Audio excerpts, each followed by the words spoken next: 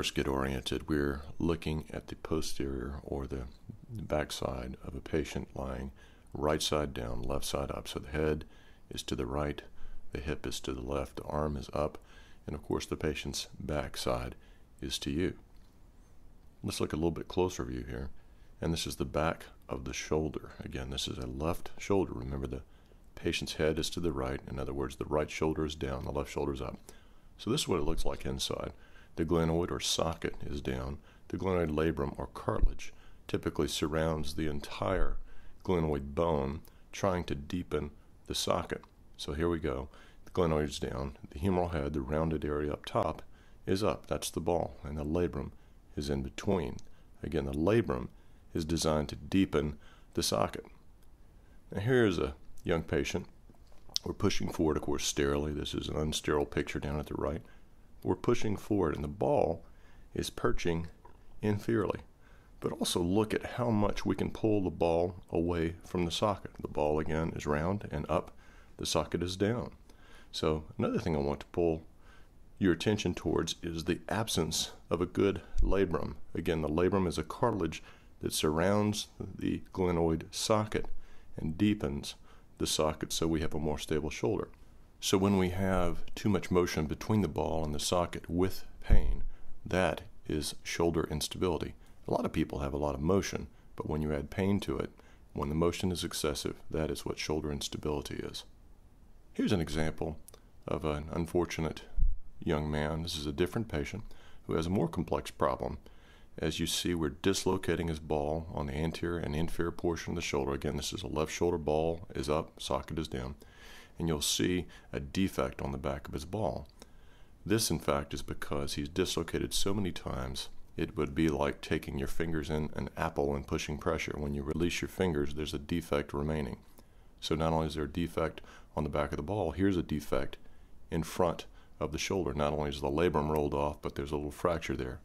We're looking now in the back here, and our probe is in a cartilage tear in the back. So not only did this fellow have a problem bony-wise with his glenoid, but also his humeral head. He has a cartilage problem anteriorly and posteriorly, but he also has loose tissue. Back to the original patient. We're going to prepare this tissue. This is a rotary shaver. We try to get the tissue to bleed because bleeding tissue will heal. Think about a callus that cracks. It won't heal ever because it doesn't have any life to it. So we get this tissue to bleed a little bit, and we can then start bringing that labrum back up on the face. Now we're placing a suture anchor. We drill a little hole, put an anchor in there, and suture is attached to this. So you will see two separate strands of suture coming out of this hole. We're bleeding just a little bit here, but that clears up with time. This is a device that allows us to work way down inferiorly in the shoulder to pass suture. Now we're grabbing tissue. Notice how we're tightening, bringing that inferior pouch. The armpit or axilla is to your left on the screen. So we go through the tissue, bring it up, and then we're going to grab the labrum and bring it also up onto the face of the glenoid. Again, we're trying to create depth on the socket side, the glenoid side, to increase our stability. We're not only just trying to get a labrum built back up in front of the shoulder, but we're also trying to tighten the capsule. Everyone is a little different. Sometimes we have to do more, sometimes less. Here we're just passing suture. The blue suture that you'll see us push through is a suture that allows us to route suture. Here we are pulling it through. You'll notice the suture has gone through all that tissue. Now this is one of the most important parts that I wanted to show you in terms of once we've passed these two sutures here. When we pull the suture before we tie it, look how much we're tightening. We're bringing that armpit axillary area, we call that the axilla, and we're tightening it up substantially. Here we're looking posteriorly, so even by grabbing anteriorly and tightening up in this armpit area, we're tightening this area. So the ball again is above, the socket below. So when we tighten this, and then we're actually going to tie a suture here in a minute, the capsule inferiorly and posteriorly is slightly tightened, but inferiorly it is substantially tightened. Here's another look at it. So to make this permanent, we're going to have to tie a suture, in other words, a knot. And here we are. We'll show you this not once but twice, but here we are rolling that tissue up. You see the knot, and that's 2 throws. We actually make 6 throws. The third one will lock it. Here's the same picture again. rolling that tissue up, trying to deepen the socket, and at the same time decreasing the volume of the capsule. Here's another throw, and we just do this outside. We have a little cannula. You see the plastic to the right. We work through these cannulae that keep the water, really normal saline solution, in your shoulder. Cut that suture. That's after 6 throws. As you can see, after the first suture, we've done a pretty good job, but we're not done yet. We're going to pass another blue suture, and that allows us to take now the purple suture right here and route it through the tissue. The job of this suture is to bring that labrum up onto the face. Now, we've also grabbed a little bit of capsule as well, reinforcing what we did with the first stitch.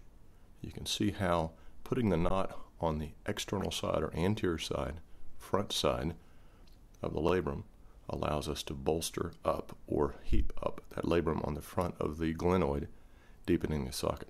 Here we are cutting that suture. So after one anchor, which has 2 sutures, we've really done a great job, but we're not done yet. Here's another suture anchor hole, making a drill hole, placing the anchor, and then we will have 2 more pair of suture that we would use to route through that labrum, again deepening the socket anteriorly. We don't do as much of a shift of the capsule here as we roll the labrum up onto the face of the glenoid. Now we're going to fast forward here a little bit because you don't need to see every single detail, but here's in fact the 4th of 4 sutures. This is just a different way to pass it through the labrum. Once we do that, we tighten up and then cut that 4th suture, and then we're going to show you what we've done. So you'll notice the capsule is tighter, the labrum is up onto the face of the glenoid. We have, in a sense, a bolster, something that deepens the socket. That's part of what we're after when we talk about shoulder stability.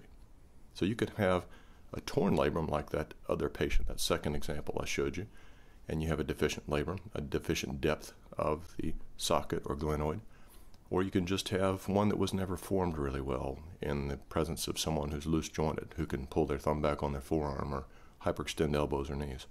But here we are, we have a nice bolster. The ball, of course, is the rounded area up to the top left, and the socket is the big space on the bottom part of your image. Now let's compare before and after. So here's before. We're starting posteriorly. Now we're almost able to dislocate the ball. We're pushing the ball forward. Again, this is a left shoulder from behind. Ball is up, socket is down. Look how far we can bring the ball away from the socket. This is not normal. We should not be able to drive around in the shoulder like this. So this is an example of what we had before. Now, afterwards, here we have a nice bolster where the labrum is rolled up, deepening the socket. Now that it's deep, we have inability to dislocate the shoulder. We're trying to pull the ball away from the socket. We cannot do it like we could before the surgical procedure. This is how we do a capsular shift procedure through the arthroscope.